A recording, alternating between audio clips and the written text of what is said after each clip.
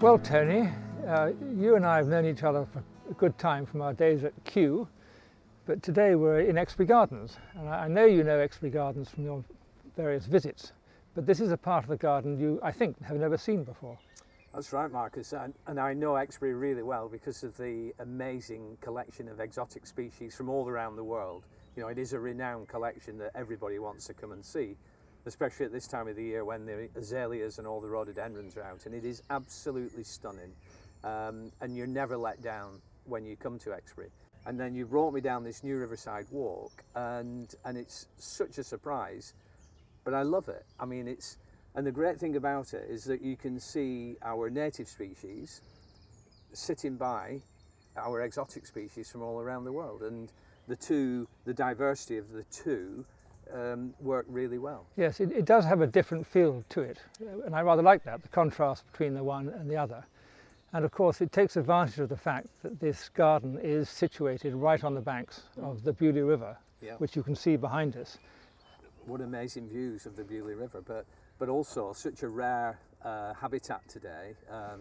It's natural, it's native, and it's in really good condition, and people can now see that and witness it by walking through it along a demarked path and see what our native woodland's like.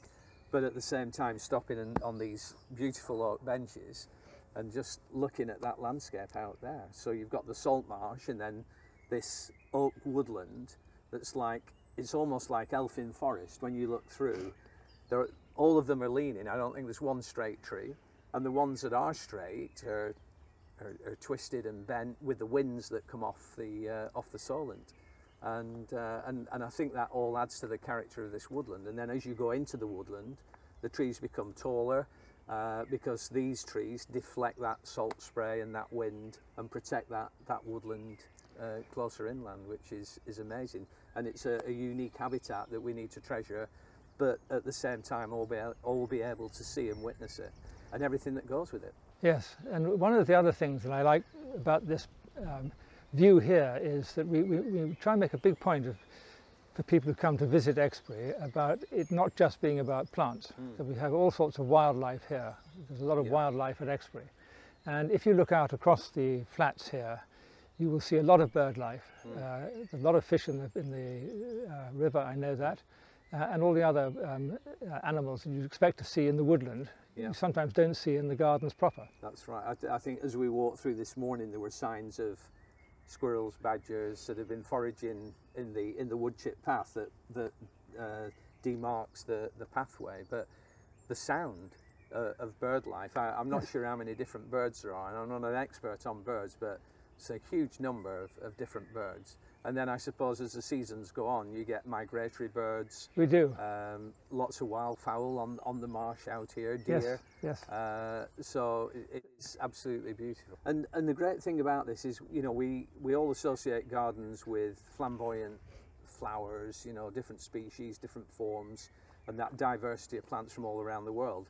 But we think that's all there is in a garden. And the great thing here about Exbury is this native woodland, which is in pretty good condition, and there's a whole range of native species to see and enjoy as you walk through, with interpretation about the key plants that you come across as you walk through. And I presume you'll increase that as it, you know, the interpretation as it's used more.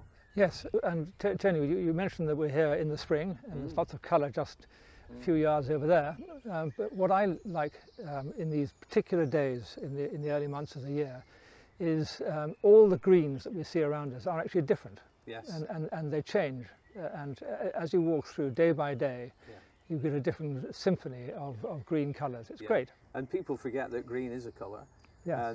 And how many shades there are of green. It is a tapestry, isn't it, of green? Tapestry, that's the right word. And the great thing about this is you can come to a garden, it can be full of people enjoying the rhododendrons and the azaleas, but if you want some tranquility, some quiet and some peace and thoughtful time, then you can come down here and sit on one of these and take that view in the background amongst these amazing trees. And I should have mentioned, of course, that because we are right close to the coast, the Isle of Wight's just across the way there, the river here is tidal.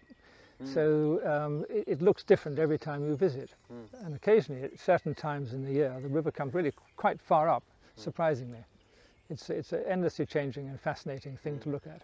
And of course, this is a rare habitat. So you've got this coastal oak woodland that, and it's unusual to see oak going straight onto salt marsh, but here it is thriving, doing well. And it's something that we should enjoy and respect and learn more about. And by creating this riverside walk, you're allowing people to do that and witness and enjoy it that they wouldn't be able to do anywhere else. Very good.